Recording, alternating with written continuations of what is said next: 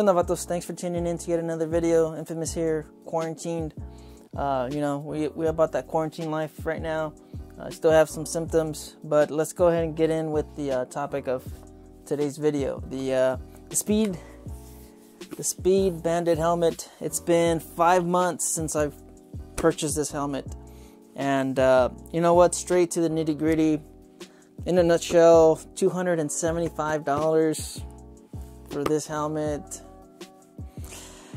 You know what? If you really like the look of the helmet and you don't mind the quality, you don't mind the functionality, you don't mind, you know, the noise, everything else, then you know what? This helmet's for you.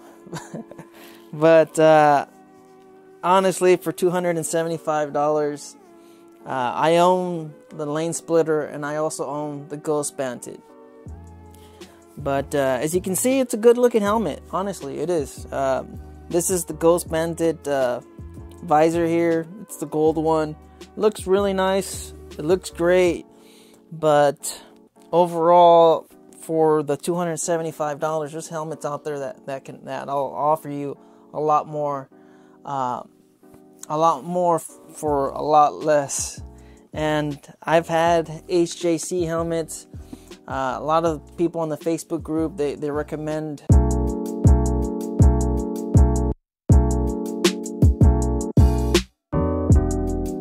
this helmet. Honestly, like I said, it has a really cool looking design. It's, you know, it's a little bit more modern. It's updated from Simpson's Street Bandit, but it's just that it just looks nice. Overall, you know, these vents, they're functional. These vents over here, they're also functional. But just when you look at the quality of the helmet, it just screams, you know, $100. I have the Gringo S. Honestly, the Gringo S, I still have it. I like that helmet. I believe that helmet, which is, you know, probably half the price of this one, it has a better build to it than the one I'm holding here, than the Speed Bandit. And quite honestly, I mean, I honestly thought that this helmet was probably made here in the USA after, you know, seeing it and opening it up. I know they're somewhere out in Texas, and they do offer American-made helmets, but those are their drag series, or their street, their drag series racing helmets. Those are upwards around $1,000. So, or I believe they're even higher than $1,000. But yeah, I thought that I was paying for something that was probably made here. I was like, you know what? They probably took a couple corners. Maybe that's why it's almost $300. You know, after looking at the quality of the helmet, you don't, you know, this padding is just absolutely, you know, screams China. The rubberized chin in the front of the helmet, it's you know, it just lacks quality all the way around. You don't have any vents. You don't have any functional vents. You don't have the feel of it, the snaps. Every time I go and grab the helmet, I always have to kind of push this back into place. It's just they keep on popping out, and overall, it's just for $270, it's just not there. And like I mentioned, I have a HJC that cost about half the price of this helmet, less than half the price.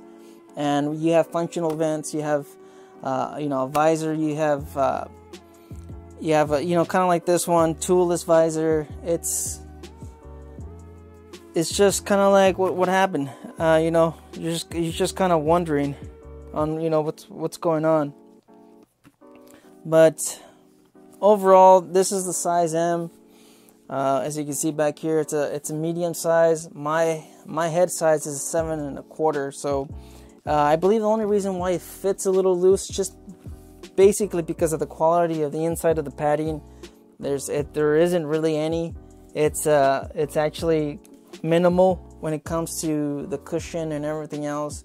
I believe that's the reason why it fits a little loose on me. Like I said, I'm 7 1/4, but you know, the helmet looks good. Everything else, like I said, it's just a disappointment for the $275. And I'll keep on going back, but you could get yourself an HJC, or you could get yourself a Biltwell lane splitter, and kind of like that. This doesn't have a chin current. It's just that when it's in the cold season, you can really feel the wind in this helmet, and the air really gets under there. It gets underneath the helmet, and you can really hear the wind noise. So that was a little disappointing. I was hoping that they'd have a chin curtain here to kind of help with the wind, but they don't. And they don't even offer a slip-on or add-on that you could kind of slide in here. But the lane splitter, you pretty much have all of that. Not to get too deep on the other helmets, but this is the lane splitter right here. You have some venting on the front, and then you have some exhaust venting on the back. This is also a size M, and as you can see, I also have the same color visor. Yes, this one's a little bit dirty because I haven't used it, because I've been using the Speed Bandit. But you can see it automatically right here. The quality of the padding is beyond what you get on the Speed Bandit, and you also get a chin, chin curtain over here. You also have, like I said, higher quality, more padding, more comfort over the Speed Bandit, and they're honestly the same price. They are. You just get, I believe, quite honestly, you get the quality of a Ghost Bandit with the lane splitter. 100%. I'm just being honest. I mean, that's what it is, and it's a good looking helmet as well. You just don't have that aggressive eyebrow on the top of the helmet that gives Simpsons that distinctive look that they have on them. But honestly, with these style helmets, I believe they're perfect for motovlogging, mainly because of the chin of the helmets. They're a little bit more further away compared to my HJC and my Biltwell Gringo, which I do still have. And my HJC, which is about $129 or $120, there's a lot better quality in that helmet. The noise level is a lot better. The functionality, the closing vents, the opening vents, they actually work. You can feel it, in your head and inside of the helmet when you open those up, just to cool down. And another thing that I noticed by having these extended chin helmets, they fog up a lot more. So it's just one of those minor things. So I mean, saying a lot of negative stuff about the helmet, let me show you guys my other Simpson helmet. And here it is. This, like I said, this one for the price.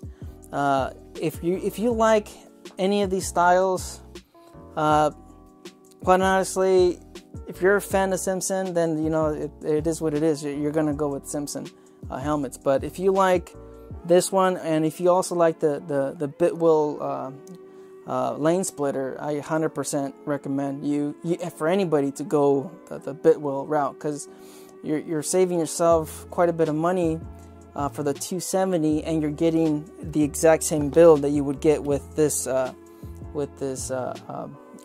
Ghost Bandit.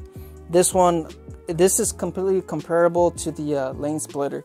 But you know what? I'm not going to get into these other helmets. This is about the Speed Bandit. Just wanted to kind of bring that up.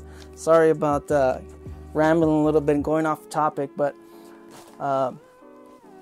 let's talk about a few pluses, a few positive things about the helmet. You have this toolless visor, which it works. It's a pain in the butt to put it on there, and sometimes it feels like you're gonna break it.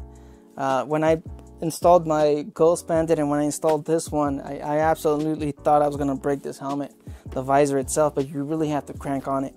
And overall, this is just what you see here. This is just fake. This is not padding up here.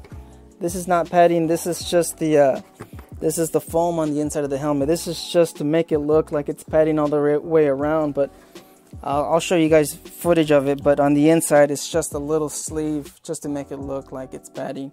But you know what, like I was gonna say some positive stuff. Positive things about the helmet is the look. You have this cool eyebrow design on the top. It looks a little aggressive. You also have some vents. You know, you could definitely hear the road, the motorcycle, if that's what you like.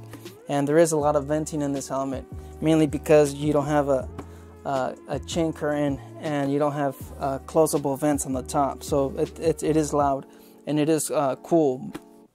The positives, I'd say the visor, it holds its location. It doesn't close or anything, so it really locks into place. There's no closing when you're riding. There's no accidental, you know, it shutting down on you or closing. It's gonna hold its location. So wherever you put the visor, it's gonna hold. And the locking mechanism, it's easy to get to. It's only on one side. So that's pretty much it. You have this little receding location to kind of have it, you know, make it easier for you to kind of lift, because like I said, having this extended chin, it just seems that you fog up the visor a lot more sooner than I would with my other helmets. And you also have a pin lock on the visor. That's an additional amount of money. I've never used it, so I wouldn't know how it would function. I've always just used it as stock. And for honestly, if this helmet was, you know, $190 or maybe $150, I'd tell you go out there and get it, because for that amount, you know, you're gonna be paying a little bit more than those other Amazon helmets that you could probably find for about $80 or $90 or $100. But quite honestly, for $270 and what you could get on the market for that amount, it's just one of those things that I just can't tell anybody to go out there and get it.